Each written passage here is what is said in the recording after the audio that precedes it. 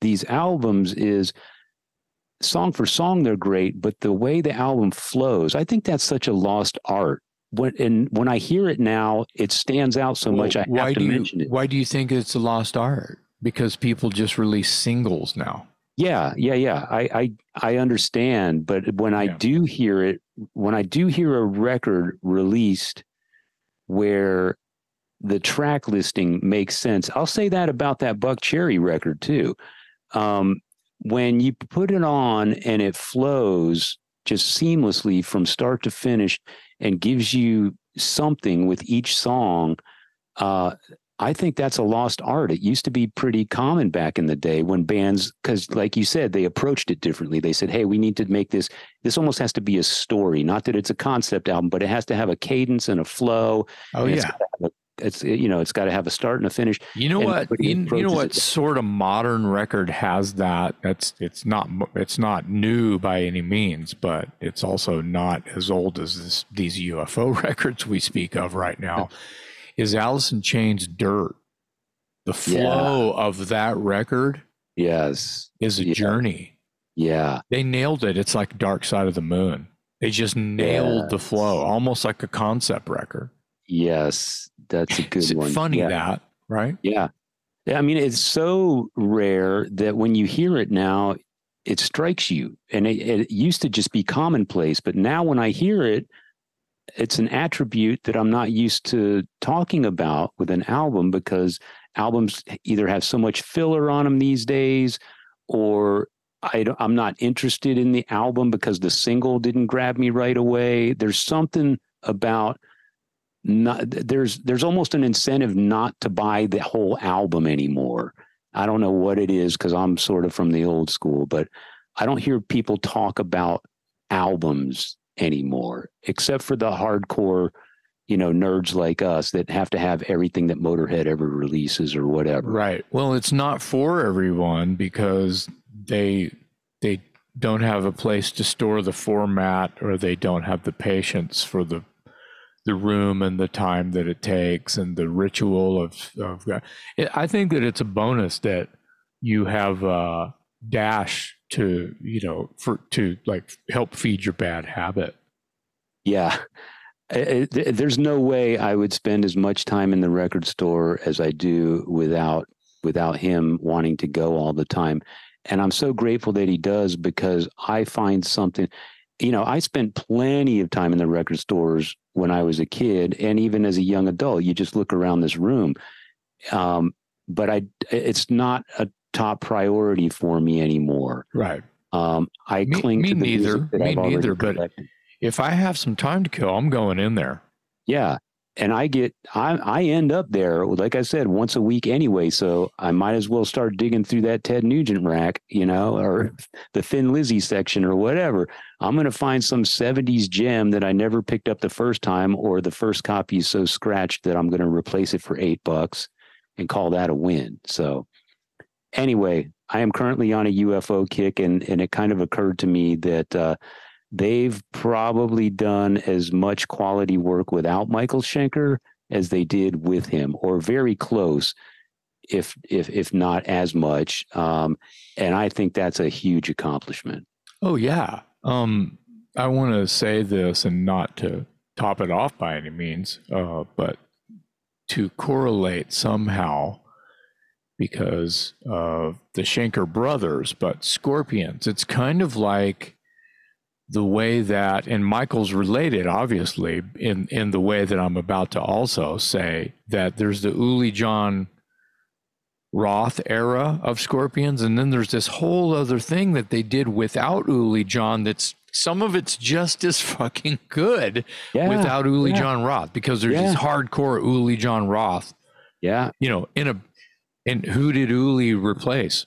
Michael Schenker.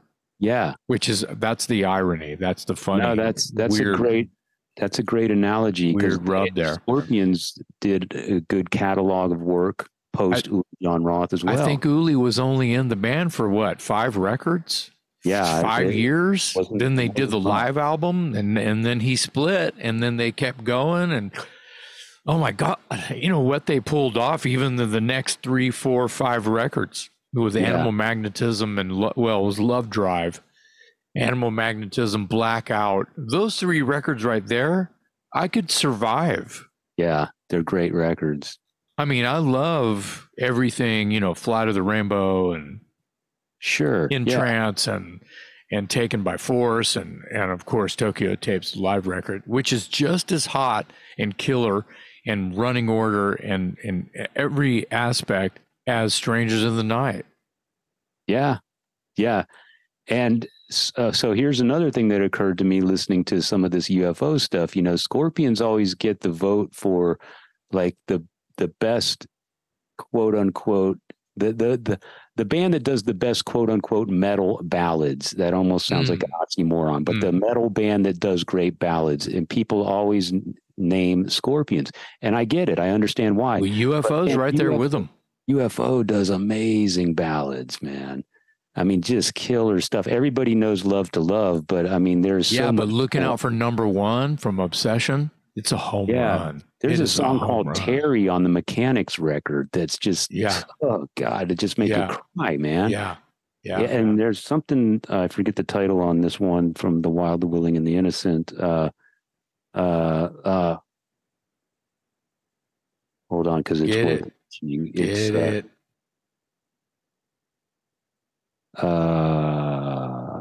Lonely Heart. Lonely Heart is an amazing ballad. So anyway, some Michael Schenker snob is going to leave a bunch of comments telling me I'm out of my mind. But that's good. We want that healthy interaction. And if you're a UFO or a Scorpions nerd, because obviously we've kind of put in a Schenker soup order here. Yeah. People can tell us all about it. Right. And don't get me wrong, I got a huge amount of respect for Michael Schenker. It just was one of those things that I never thought about until I started collecting some of these post-Schenker UFO records and realizing, man, these are great albums. How did they do quality work without Michael Schenker? Well, you still had Phil Mogg and you still had Pete Way, and and the songwriting is there, and then with Paul Chapman, you brought in a more than capable guitar player. So I think that there is the synergy, is there between not just, Phil. It wasn't just Phil Mogg and Michael Schenker that were writing those songs. You know what I mean? It makes you think about, who was really putting pen to paper and who had the guitar strapped on it when they were in the garage. You know what I mean? Yeah. So a lot of great stuff from an era of a band that I think is often overlooked. And if you're a huge fan of the classic UFO with Schenker and sort of never paid attention to the back end of the catalog, I think you'll be pleasantly surprised. So yeah, and they have been. I think that once you go deep, I'm glad that you kind of mentioned that in some of our discussion before we hit record today, because it's been great to just hear you just mention even the album titles and hold them up and put some fanfare on it, because I always look at UFO as and also Thin Lizzy as one of these sort of outer region, and even have some ties into the new wave of British heavy metal. Yeah, in every way. Definitely. Whether they were included in that or not, but UFO Definitely. Is just as important as Saxon is. Oh yeah. And you ask any of those bands, Def Leppard, Iron Maiden, they all talk about UFO and Thin Lizzy. So they wouldn't even have a footstool if it wasn't for UFO. Yeah. And by the way, you said hit record. I hope you did that a long time ago. Ooh.